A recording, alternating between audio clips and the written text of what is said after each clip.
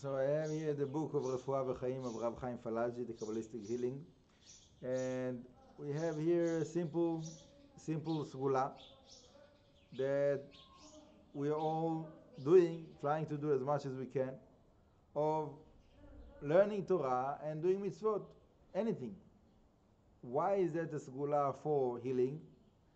Because all of the pain, all of the sickness is coming from the external forces. And anything that we do that brings the light of the Shekhinah is pushing out the external forces, so they don't have any grip over anything, right? So as much as we are learning Torah, doing mitzvot, preparing more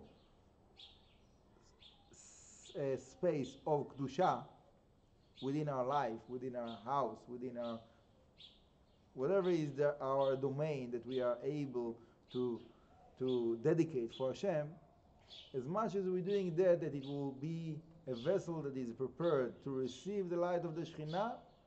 This is the best that we are able to do to remove all the sicknesses, all the plagues, all the different confusions that there are in the world, because all of those are result of the lack of the light.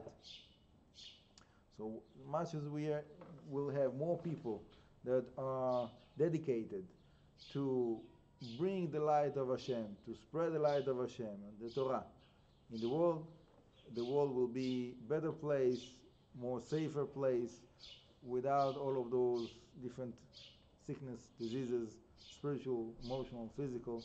All of that will settle down and everybody will be happy.